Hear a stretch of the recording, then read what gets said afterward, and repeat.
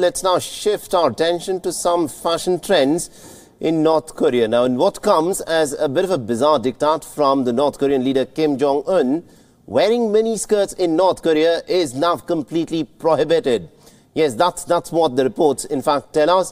The women who are caught wearing skirts that are deemed too short, that is anything above the knee, will be issued firstly with a $4 fine for anti-socialist behavior. Now, that's not all.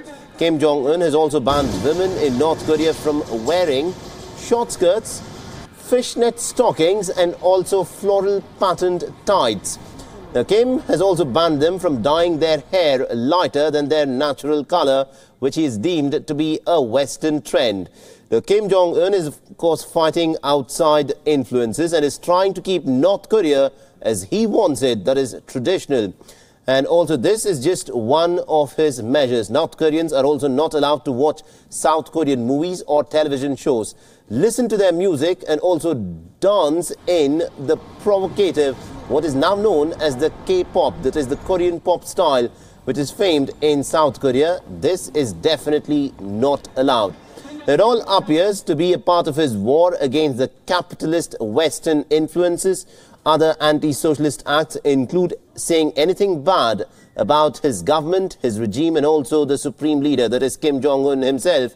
And also owning a foreign-made mobile phone is also now prohibited in North Korea. Now, the North uses its state-run media to instill what it calls as ideological discipline and is implementing monthly crackdowns on violators.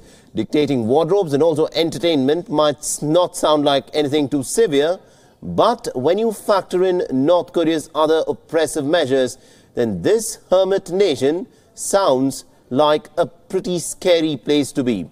Although residents are technically allowed to vote in the elections, Kim is the only name that is there on the ballot paper, so you can't press any other button to cast your vote.